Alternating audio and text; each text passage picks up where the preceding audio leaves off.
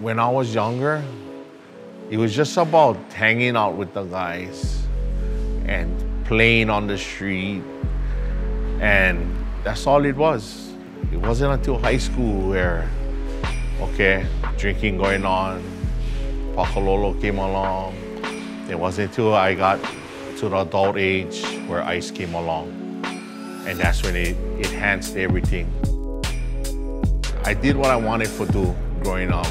People respected me because they feared me.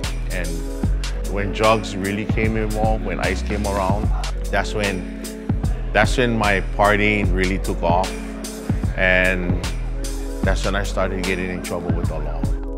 One person with my size back then and doing what I wanted to do, it was real easy to rob people. While I was out there robbing people, and there was a couple close calls where people wanted to kill me, and I still never see that as a problem.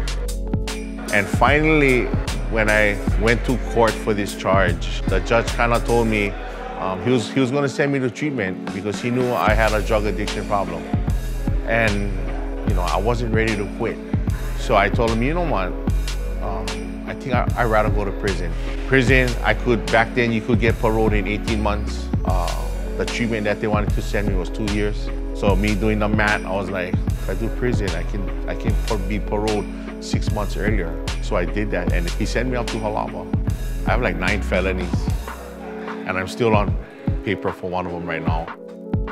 Prison wasn't a consequence. I came out, and I still kept doing what I wanted to do. I still partied, and I did that. I did that for 20 years. I did that for 20 years. I did that for 20 years.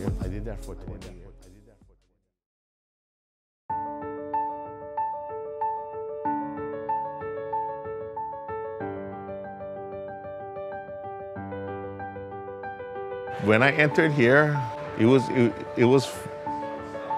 I thought it was cool. Like, oh man, I should have came here a long time ago. I asked myself, what is going to be different for me? I sat in that chapel, and that's when I developed a relationship with God for the first time. What really carries me through is I got a sponsor in the AA fellowship who guides me and gives me suggestions on what to do. That was a difference maker. After I graduated, of course, I just continued to work on myself more and just find that balance. And I continue to do that. My job title now is I'm the director of production. I'm responsible for everything that goes on in this warehouse. It keeps me in meetings. It keeps me in front of my desk. I need to make sure that donations are being processed. I make out the routes for the drivers. Sometimes they want to talk story because they're having a bad day. I have an open door policy. I think one of the biggest things that I bring from the streets is that I know where they're coming from. I cannot survive from what I did in the past. I still have to go meetings, get in service, give back to people, attend my home group, talk to my sponsor, do all these little things that lead up that I'll be okay. I cannot just stop doing what I'm doing and think I'm gonna be sober forever. It doesn't work that way. I have a solution now where I don't have to start tripping out. I don't have to go use, I don't have to go party to feel okay. If it was not for the Salvation Army, I would not have the life that I have today. That I can wake up every day and be all right with myself.